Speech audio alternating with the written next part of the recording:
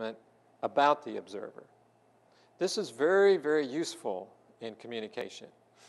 Let's say somebody goes up to you and says, "Boy, you really look terrible today."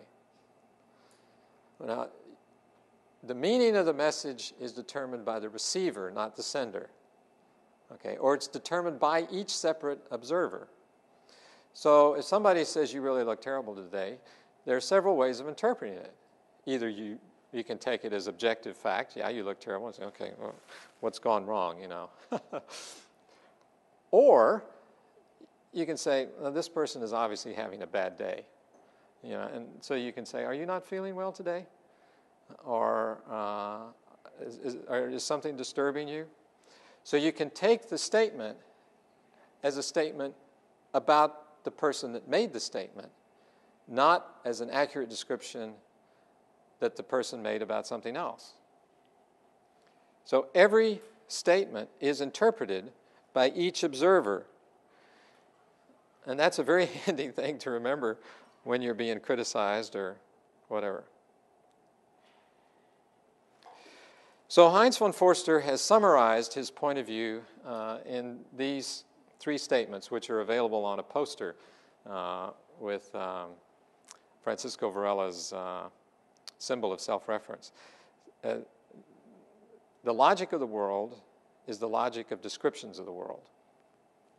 Okay, so we have descriptions, either verbal or nonverbal, but they're descriptions we've constructed in our nervous system. When we talk about the world, we're talking about a description that we have created in our nervous system based on our experiences. Perception is the computation of descriptions of the world. So we perceive, and during that process, we create a description in our nervous system. Cognition is the computation of computation of computation of computation. So you're constantly reinterpreting what you've perceived in the past. So you're rethinking your thoughts, you're reflecting on your experiences, and you're reinterpreting them, and you're organizing them, either in terms of theoretical constructions, maybe in terms of artistic products like paintings or sculpture. So, in terms of therapy, there was a transition from the history of an individual to assuming adaptation to an unusual environment. That Freud had the notion that bizarre behavior in the present is the result of traumatic incidents in childhood. And that if a person is behaving in an unusual fashion now, it's because there's something going on in the unconscious mind that's the result of a childhood experience, and that if you can dredge that up from the latent and make it manifest from a forgotten memory to a conscious memory, and you can deal with it consciously, then in a sense you can get rid of it. That was the idea underlying therapy. However, people who were dealing with individuals in psychiatric hospitals often observed that a person would be sent to the hospital and then would get well, begin behaving normally, be returned to the family, and then relapse. So the idea was that there was something about the family that was causing the person to behave in an unusual fashion. So they decided they needed to deal with the family, and that is what led to family therapy. For example, the family might gang up on one member and say, all our problems are the result of this person. That's kind of a hard burden to carry, and so it can lead to difficulties. An implication for education or teaching is that if reality is constructed by each individual, then what you want to do in the education process is to facilitate that construction process. You want to help students have experiences from which they can create more complete images of the world. It's not just a matter of rote memorization. And then I've talked about the difference between artificial intelligence and learning automata. And I've also mentioned different ways of harmonizing the different realities of the different people in an organization, the finance people, the marketing people, the human relations people, and so forth. All right, so this is second-order cybernetics. As we were developing it and promoting it in the 70s, 80s, and 90s. Very often, we were told, that's nothing new. We've known that for a long time. And that's true. There are instances of it. For example, the sociology of knowledge. Going back as far as the mid-1800s, people knew about the interaction between ideas and society. Marx wrote about this. The idea that what you think about society is a function of your position in society. If you're rich and all your friends are rich, chances are you think that society is working pretty well.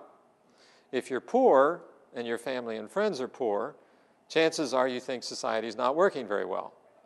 So that your position in society influences your conception of society. That's the sociology of knowledge. So that definitely has been around for a while. Then there's the Heisenberg uncertainty principle in physics. The notion that if you disturb an elementary particle or you observe an elementary particle, you change it. Because if you throw a photon at something and what you're observing is an electron, it's kind of like throwing a billiard ball at another billiard ball. You move the object. And so there's a limit that Heisenberg specified of how accurately you can observe an elementary particle. But that only applies for elementary particles. Okay? Now you can say there's a more general uncertainty principle when you're dealing with human beings, but Heisenberg only dealt with elementary particles. Relative velocity, observer and observed in relativity theory. I mentioned that before. The relative velocity is a factor. But what we have been focusing on here is a little bit mathematics, but mostly neurophysiology. And the idea that observations independent of the characteristics of the observer are not physically possible, which violates one of the underlying tenets of the philosophy of science, which was that you could remove the observer. And that's what second-order cybernetics has been all about, is to try to include attention to the observer within the domain of science. So this is a little limerick that I wrote in honor of Heinz von Forster once, and it says, if the world is that which I see, and that which I see defines me, and for each is the same, then who is to blame? And is this what it means to be free? Okay, so each person, now the way Heinz would explain this is to say that this is a radical interpretation of ethics. You are not only responsible for your actions, you are responsible for the world as you perceive it, because it is the result of the choices that you have made. You have chosen to see things in a particular way. So if you see the world as bad and terrible and so forth, that's a choice you've made. If you see the world as happy and good and etc., that also is a choice that you've made. If you see it as a combination, that's a choice. But the world that you perceive is your own invention.